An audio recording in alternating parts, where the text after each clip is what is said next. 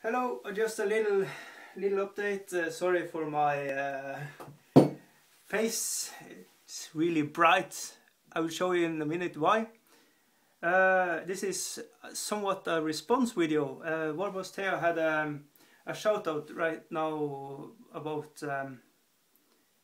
my channel and about Cygnar and the painting challenge that took place this summer that I was a part of, and many more.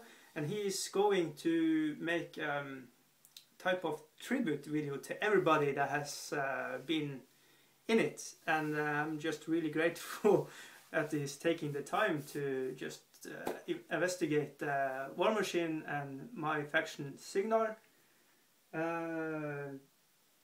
Thank you for that. He mentions the Colossal. I have to just show him one more time because I'm really proud of him. Let's see, I find a miniature. The normal size dude, 28-32 mil. You can see the size comparison. He is quite big, and he was really fun to paint. And a lot of Cygnar lists, tourney lists are having two. I want two, but not for for gaming purposes, but just for it was really fun to paint. Really fun to paint big dudes. So I do understand Warhammer 40k and fantasy making the big dudes now. I think this is probably a response to Predator Press, Colossus and Gargantuans, but I will not go into that discussion. So yeah, just really grateful for the mention on Warboss Tales channel, and it wants me to maybe probably make a fluff video with Cygnar, just go in depth and make Tactica for Cygnar for dummies, because I'm not a tourney player. I'm a casual player or a painter with a playing habit, or I don't know what you want to call it.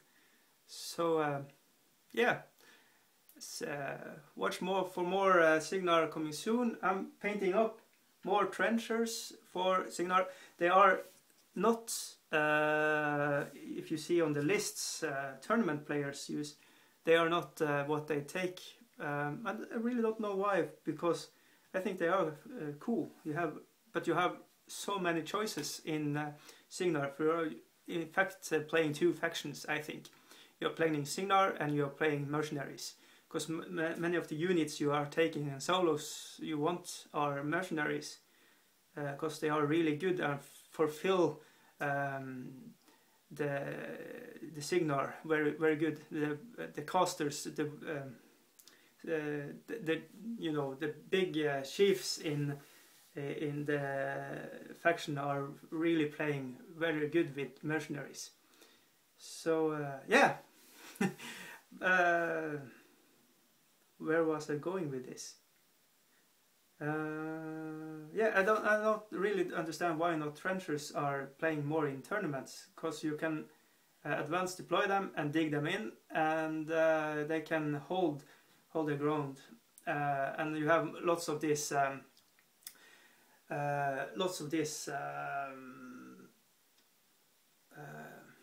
missions that are go to objective, hold it, and shoot off anything that's coming in this circle or this flag, and push this right up, run them up, advance deploy them, run them up, and shoot, dig them in, and they are like 20 or something. They are like the big heavy war machines, and they can hold their own, and I can take dudes like him and shoot more of them.